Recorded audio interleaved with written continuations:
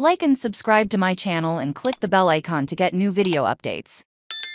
Bravo releases mid-season trailer for Rhoa, confirming all B. Scott's previously spilled tease video. Levebskit.com. The ladies of Real Housewives of Atlanta always create drama, and the second half of season 15 is no exception. Drew Sidora, who filed for divorce from her husband of 9 years, Ralph Pittman, gives a little insight into the back half of Rhoa. March is in the hot seat over allegations of infidelity and girl-on-girl action. Later in the trailer, Pittman and Sidora have a heated discussion about their marriage, with the father of two hinting that if each thing's don't change, the couple is set to split. Burruss and co-star Sherry Whitfield discuss with a woman that Sidora is reportedly demonstrating her acting skills off-screen.